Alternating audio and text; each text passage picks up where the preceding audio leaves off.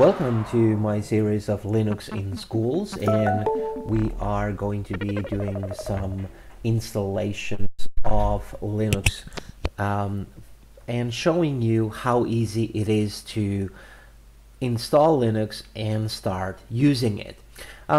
Today I'm using GNOME boxes. It's a virtualization, so you can try out different Linux distributions, different flavors of Linux before committing to anything. And today we are going to be exploring Elementary OS. Now, Elementary OS is a sleek Linux distribution. It's fast. It is something that I have used personally from 4 and 5 year olds all the way to grade 5. So this definitely is a distribution that is versatile, and it's really good for students in the primary school. Now, that is not to say that it won't work for middle and high school, but I am a primary teacher, so my user case really is usability and ease of use within the primary school environment. Now, another case where all distributions really outshine any proprietary operating systems is the multilingual support that we have. And so right off the bat here, from the greeter and the installer, you can see that we have a plethora of languages that we could use natively right off the bat. I'm just going to go and start the installation in English. And the installers in Linux are really evolving. They are becoming so easy to use. There is it will detect your keyboard, and it will ask you download updates while installing Elementary. I always have this one. It saves time after the installation, as it says.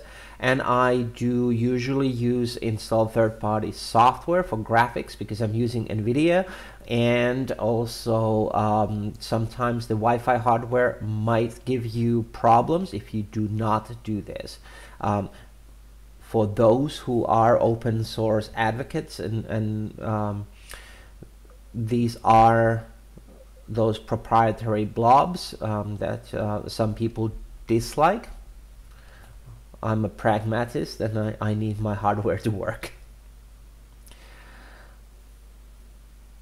Next thing, what will come up here is, of course, we need to tell the installer where and how we want it to be installing. So right now it's going to be checking for what type of hardware I have, and now it's asking whether to erase the disk and install.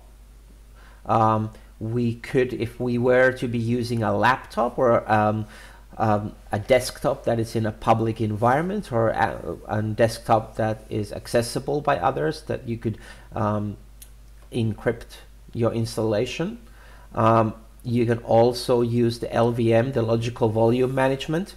Now, this is especially if you are planning on having a multi-user environment and you are a system manager. You would definitely want to use this or something else, which is the advanced mode. Well, I'm going to be installing this just for myself. No one else has access to this machine, so this will be just fine for me.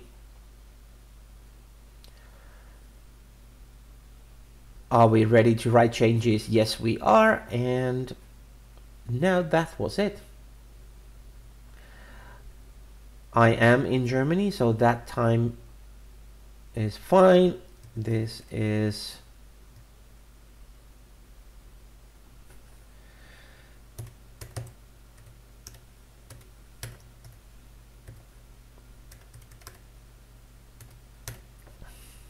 Oh,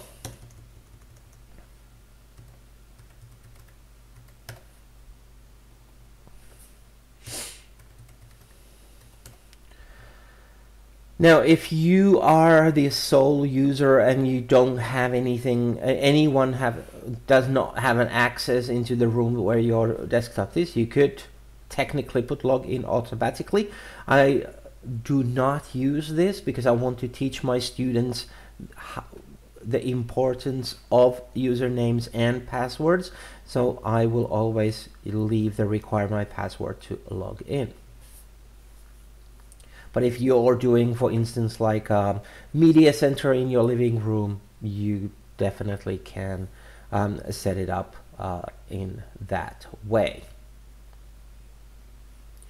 Now it's the operating system is going to do copying files over. It's going to give me some mistakes since it is a virtual environment, but those mistakes are going to be mitigated. Now I'm going to speed up this so that you don't have to wait for the progress bar to progress further.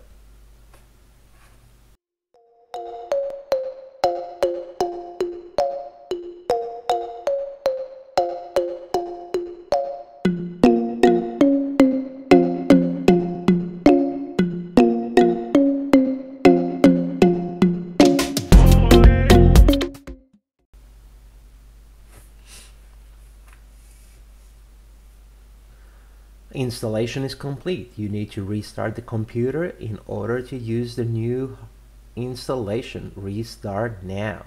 So that took 22 minutes on my old hardware in a virtual environment.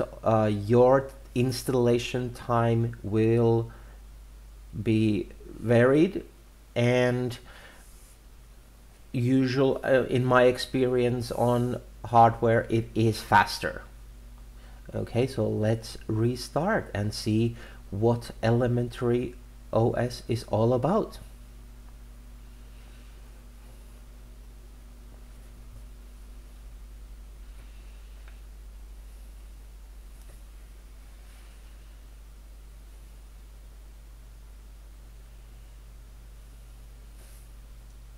Please remove the installation medium, then press enter.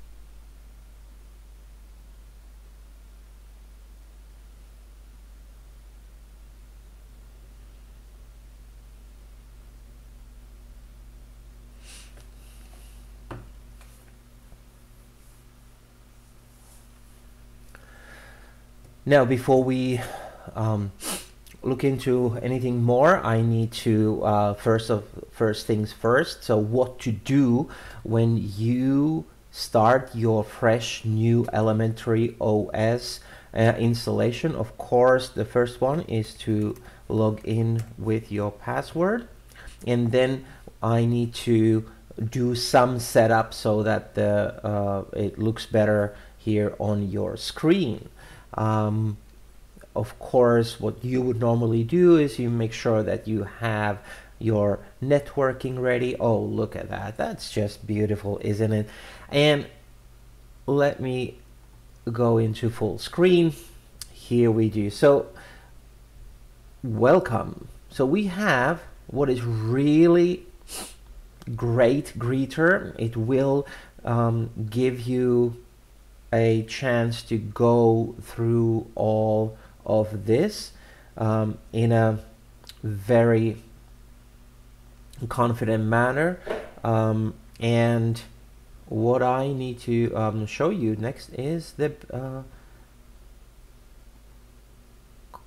location services. So all these are optional. You can turn everything off if you so wish.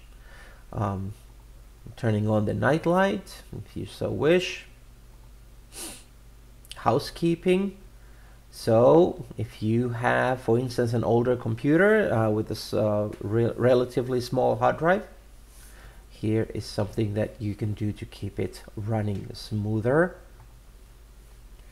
There is an app center where we can then get some apps. Now there is curated apps for Elementary, so those are also really great. Now I'm opening the system settings so that you'll be able to see basically what this will look like. Now there are two ways of getting your applications running. One thing is to, of course, go to the top left-hand corner, clicking on applications, and you have a very traditional looking menu where you can also look at it in more of a categorized version of it, or you can just look at it from this icon view. Now, as defaults, we have accessories, calculator, and screenshot. We got updates. Nice to know. There is photos for graphics. Internet Epiphany is a slick, quick browser, and there's a mail. We have calendar for office, coding for programming, camera, music and videos, and then system tools. So not a lot that is installed by default, and so that is something that you might want to address first. Now let me just make sure that you can actually see. You cannot see my whole screen on OBS right now. Let me tweak that a little bit so that you can see that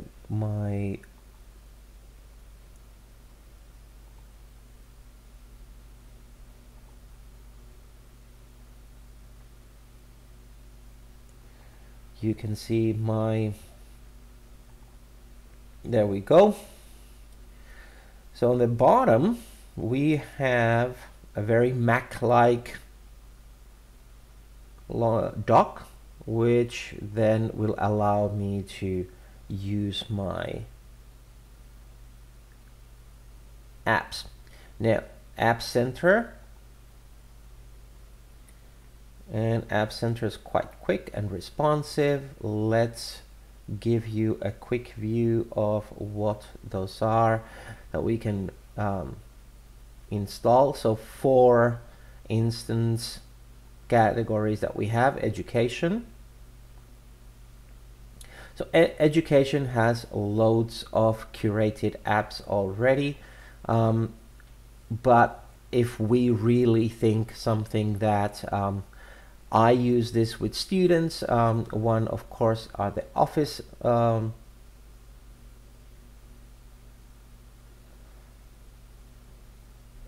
tools for younger students, and for older students I use AbiWord.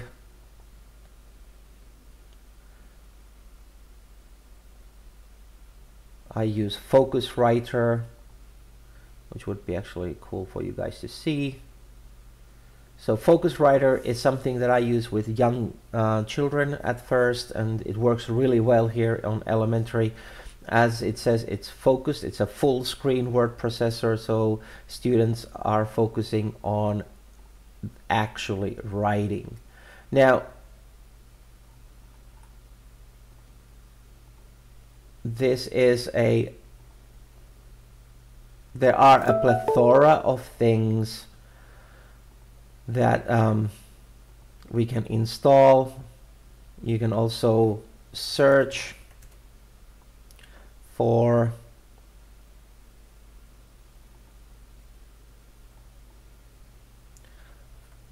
a program if you already know its name. So here I'm just